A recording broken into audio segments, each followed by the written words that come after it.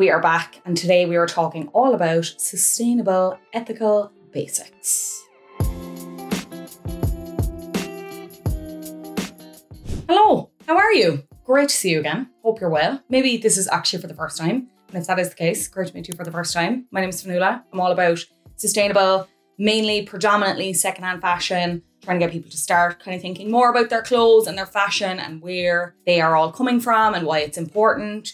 So I've got a couple of other videos in this same vein on my channel if you are new and you want to go check them out. But maybe you're just here to learn about sustainable, ethical basics and see how I got on with two brands in particular that are causing a lot of waves in the scene. Before we get into any of that, however, my disclaimer that I always put out, the most sustainable and ethical thing that you have is already in your wardrobe. It's the clothes you already have. When I talk about these brands, I'm not saying it in a way that suggests that, you know, you need to buy them. They're an absolute must need. If you have gorgeous, beautiful, basic pieces at home already in your wardrobe that you're still in love with, incredible. The issue was that I didn't anymore, really.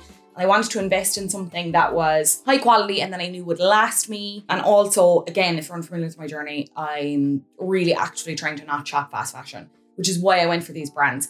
However, I also have some really good secondhand options that I got on Depop, which I know can be a little bit hit or miss. You might have an app, depending on where you're watching this, in another country. Vestiaire might be a good one too. Or not Vestiaire, we have that here. Vinted is the one I'm thinking of. I have some good secondhand options for like basic kind of bodysuits. And it's just to kind of get your mind ticking, get the mind chugging along, to get you thinking about, you know, other places to shop. That it isn't just the automatic default where it's like, okay, I'll go to Zara, I'll go to Penny's. The basics are out there. You just have to look for them a little bit harder. Or in the case of the ones I'm about to show you, you might have spent a little bit more money, unfortunately. Anyway, let's get into it.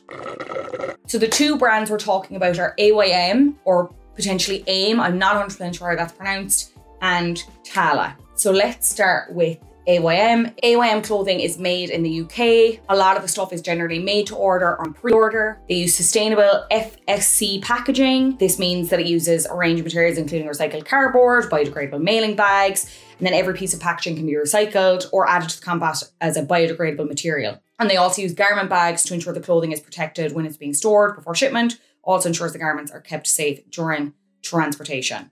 They've also partnered up with something that I wasn't familiar with before reading this now. It's called Sojo. It's a clothing alterations and repair platform for people and businesses. And they offer bespoke tailoring and repairs on a selection of their items. I'm not sure if it applies to this one, but maybe just one to know. The piece that I got is the York bamboo tank, and it's in the color natural. So it's, when I show it to you, it's like an off-white. It cost me 59 great British pounds, which roughly, depending on when you watch this, but as of right now, I think it's €67 or like 67.99. Yeah, 67.99. Not cheap. Definitely the more expensive of the two. But I'm going to be honest, I think that reflects in the item itself. When I was shopping for basics, I really wanted just like neutral colours. A lot of my wardrobe is very loud patterns, colours, which I love. But for practicality and for work and stuff, sometimes it just makes more sense that I have pieces like this. So I'm going to try it on for you in a sec.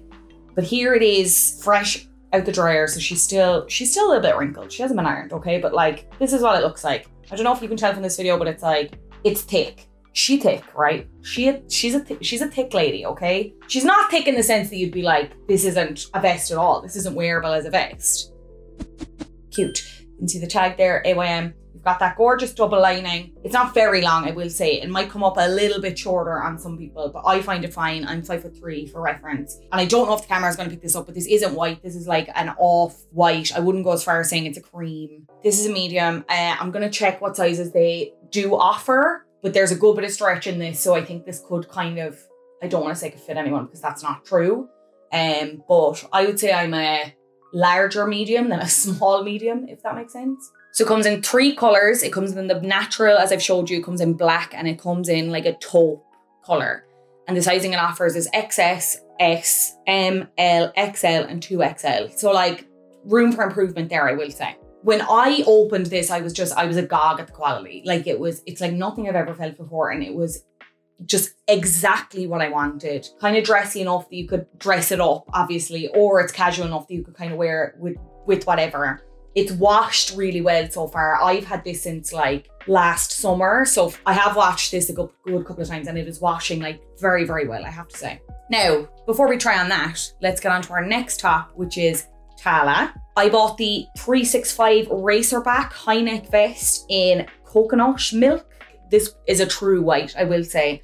And this cost me, with shipping, $34.19 Great British pounds, which works out roughly, again, euro-wise, €39. So like significantly cheaper there already, at least 30 quid difference, right? Tala was founded by fitness influencer Grace Beverly, and it's kind of all been built on the foundation that she wanted to create like athleisure wear that was sustainable, but not very, very expensive, right? And they've branched out into kind of dresses and not stuff that you work out in, stuff like this, basically. Their collections are made with recycled and naturally sourced materials. 365, the line that I've actually bought from, is made from wood pulp fibers, sourced from sustainably managed forests, all of which are certified under strict guidelines. I think there was a couple of questions around them initially when they came out because, I don't know, people are skeptical around influencer brands and stuff, and I suppose they have a right to be. But even looking at their website now, they have a lot, like a scroll worthy amount of info around the people they work with, the ethical factories,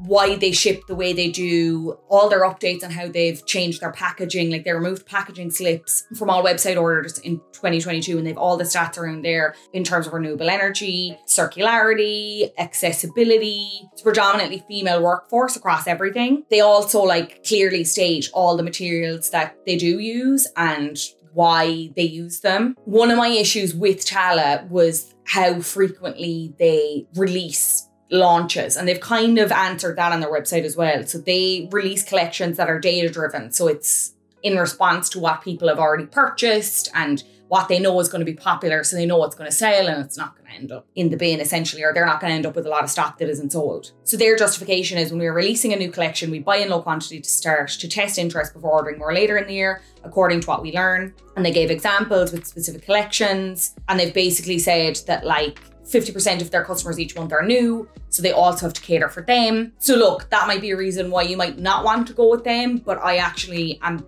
pretty happy with how transparent they've been, and I think it's really good to see them doing this considerably more than some other brands, including AYM, to be honest. Like again, €30 is a big difference when it comes to a top. How do the tops compare? We'll get into it. Again, these are not ironed, bear with me. Life is too short to iron in my opinion, but this is the other vest. This is the Tala vest. It's the 365 Racerback high neck vest in coconut milk, as I said. That's what it looks like. This is the back. So obviously there are slightly different styles. I appreciate that. And they're also slightly different colors. Like this is white. They're like coconut milk, whatever. This is white. Michael's got in the office. This is a white. I didn't particularly mind that because again, it gives me more flexibility with my wardrobe. So I do really like them, I have to say. Now, I don't know if you can see just from this video and even from like the movement in the vest, the material is a lot thinner. I'm gonna get this out before I try them on, right? I have no issue, nips out, whatever, I'm all for that. I'm not getting them out for this video because that would be a very different type of video, right? But if you are larger chested or you're just not comfortable with having your nipples out for whatever reason, you are gonna have to wear a bra with this. And then because it's a racer back, your bra straps are gonna be showing. Again, not the biggest issue in the world. I regularly wear my bra straps just showing, who cares, whatever. But something to bear in mind. This, because it's double lined, you can 100% go without a bra in this. Again, maybe not if you're bigger chested or you're self-conscious of that, but I have no issue going braless in this. Don't have a massive issue going braless in this either, but it is just more obvious and it's something to bear in mind. And I will say, this is washing well, but it is kind of already starting to bobble. And I know I can get one of those shaver things, but I mean, I kind of don't want to have to either. I don't have to buy another thing to like sort my clothes, but I will, because it means I'll keep them and circular in my wardrobe and all that. I'm gonna see if I can show you on camera the bobbling. Maybe you won't see it, maybe you will. It's not like terrible. And full disclosure, I bought this around the same time as the AYM, but we moved house in between and I couldn't find this. So I only really started wearing this from October. So I've washed it less than this, but I just feel like it hasn't washed as well, if I'm being completely honest. I have screenshots and like images of the packaging that Tala came in as well, and like the tags. So we'll have that on screen to show you. I don't think I have the AYM anymore. shall we try them on? Let's try them on. This is the AYM. It's so smooth. It just fits my body really well. It's so soft, like however many washes it's been through. I didn't think I'd like this cut, but it's actually really nice and I find it really flattering. I'm not wearing a bra here. If you do wear a bra, like a triangle bra, you can't see it underneath. I just said I'd show you for illustrative purposes. Again, hoping I'm not about to get absolutely banned, but yeah. It's the neckline, the sleeves. I'm obsessed with it. Incredible purchase. Let me show you how the Tala kind of compares on. This is my favorite. You've probably already guessed that beforehand, but I do think Tala is a good option if you're kind of weighing up your own options. Again, not doing this because I'm ashamed, but just to illustrate points, and also I'm afraid of YouTube and the algorithm. Anyway, this is Tala. She is a lot thinner on, slightly like tighter to the body because it's thinner. Well, it's not even that it's actually tighter to the body, but it's just that it's thinner. If you want to wear a bra with this just because of where it cuts up, you might consider like a racer back. Don't care about the straps. Absolutely do curlies, you do you. And that was AYM. Which do you think looks the nicest? Let me know. If I had to compare them, I love them both for different reasons, but I do ultimately think AYM just has my heart. I think you cannot compare the quality. I think the cut is really good. It's washing a little bit better than this. I suppose where I would dot marks is it's not a white, and because it's a little bit off-white, whereas this is the true white. What I love about this, Tala, obviously more affordable. You kind of have a slightly different cut. So in some ways it's kind of slightly dressier, I would say. But where it loses marks for me is it's definitely not washing as well as AYM. And it just is that little bit thinner. You do notice the difference in the materials and how it wears and how it fits on. Let me show you the secondhand options if that's something you want to explore as well. I had them to hand. Where are they? I actually got a beautiful 2 set of bodysuits on Depop this time last year as well. This is just plain black, button tight at the bottom, and it's kind of racer back again, but it has the thing where it's kind of double lined around the chest. I don't know if you can see that. So it's like this material everywhere else, but then up at the chest, it's just the double lined. So you could wear it without a bra. I don't very regularly. So that's what it looks like. It's just a Zara bodysuit. You'd be surprised how often people are selling these. This is a medium, and then I also got it with a nude one, also a medium. Or is this clean? Yeah, it is. These were brand new. These still had tags on them, I'm pretty sure. This also has the double lining, if you can see, over the chest. So if you wanted a little bit more, not really support, but like coverage, you have that in them. I got them secondhand. I bought the 2 of those bodysuits for €17. So much cheaper than the new ones that I bought. So it really just proves that it is worth having a look secondhand sometime, most of the time, all the time. I hope this was helpful. I hope this has informed some of your future purchases. Let me know if you have any other questions, if there's anything else you'd like to see here around fashion, sustainability, secondhand fashion. Thank you so much for watching. Until next time, bye.